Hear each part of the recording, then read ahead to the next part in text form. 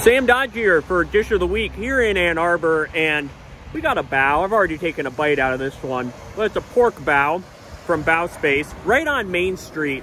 And what's really great about this bread, it tastes like a dinner roll because it's not machine made. I talked to the owners and they're from China and they wanted to bring more authentic bao bun creation to Ann Arbor, and this really hits the spot. The pork is phenomenal and the bread tastes phenomenal too. I'm gonna take a bite and I'm gonna enjoy myself.